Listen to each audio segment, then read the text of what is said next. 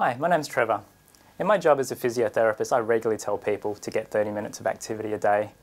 But over and above that, if you're sitting for long periods throughout your day, it really can have a negative impact on your general health and well-being. So it doesn't mean you have to go up and get 30 minutes every couple of hours. We can really introduce some practical tips throughout your day that are easy and simple to implement to get you out of your chair. An idea might be to get up and speak to a colleague rather than sending them an email. Secondly, you might call a meeting, and you could take a walking or a standing meeting, maybe going down to the local park near your workplace.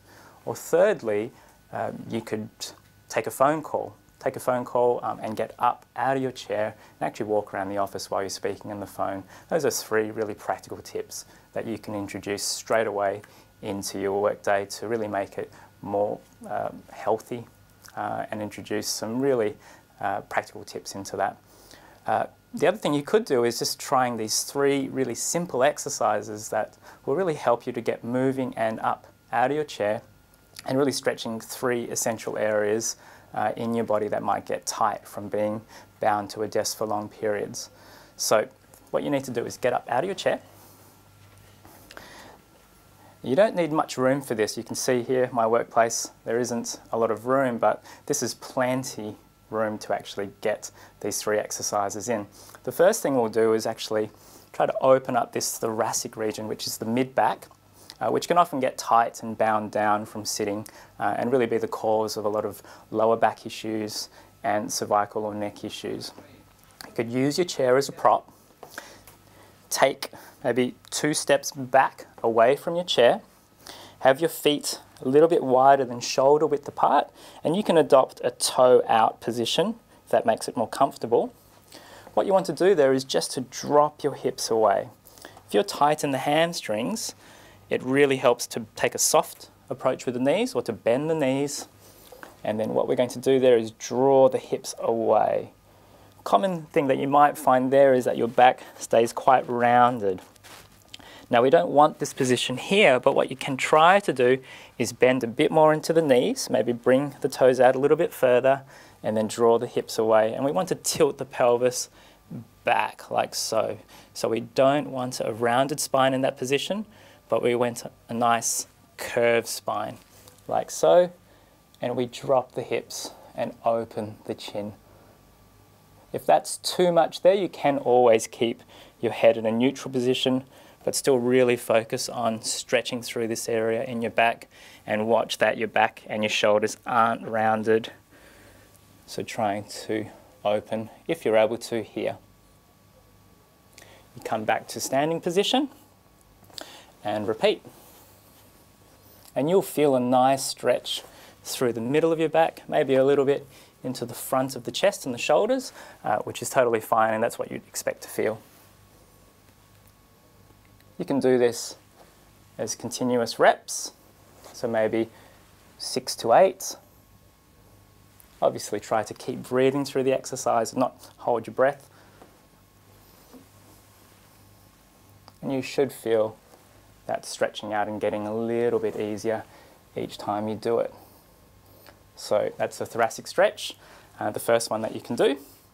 The second stretch I'll show you is to actually release front of your hips and the muscles in the groin region.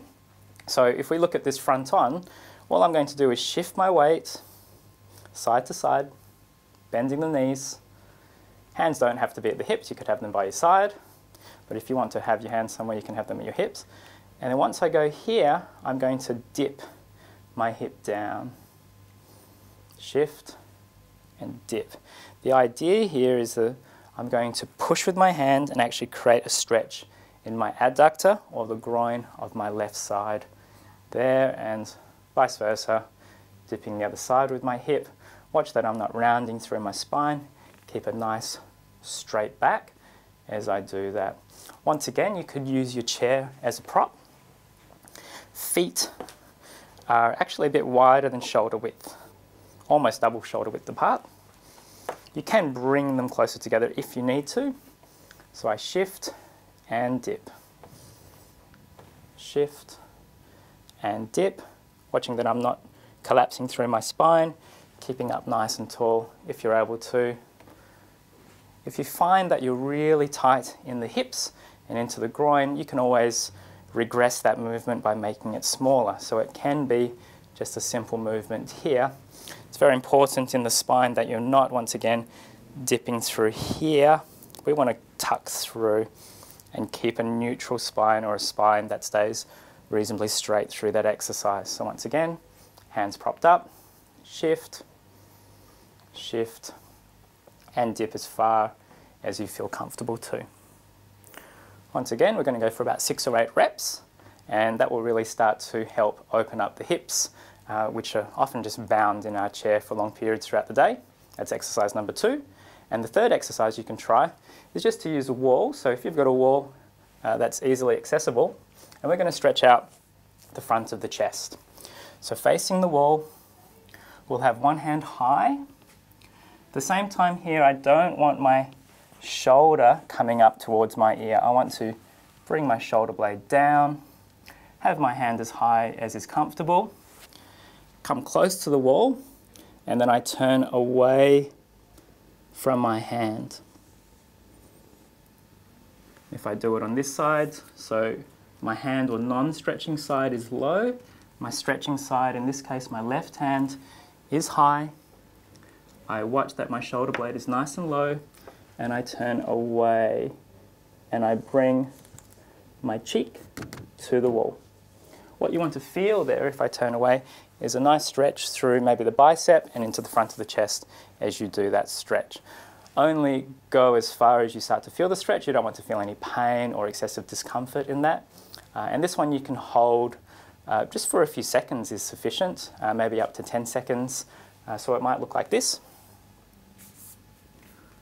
Non-stretching side low, stretching side high. 1, 2, 3, 4, 5, and switch. 1, 2, 3, 4, 5. You could also try different angles of your hands. So we're all a little different, and we will have different areas of tightness in the front of our chest and shoulders.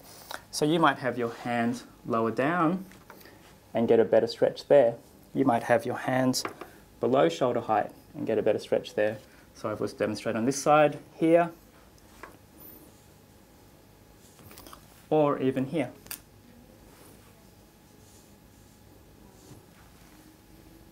And again, up and away. So again, only go as far as you feel a stretch through here. If you're feeling a bit of a stretch through into the fingers, that might actually be the nerves stretching, so do be careful with that. You don't want to feel too much of a tingling feeling or pins and needles in the hand when you do that. So just do be careful if you are feeling that with your hands high, just to bring your hands a bit lower when you do that stretch. So just to recap, the first stretch we did was stretching out the thoracic spine in the middle of the back, using the chair as a prop. The second stretch was once again using the chair as a prop and stretching into the groin, sideways. And thirdly, we use the wall to stretch out the chest. So just adding those 3 simple exercises throughout your day can really help to stretch some key areas in your body. Once again, if you liked what you saw today, please have a look at some of the websites listed below. Thanks for watching.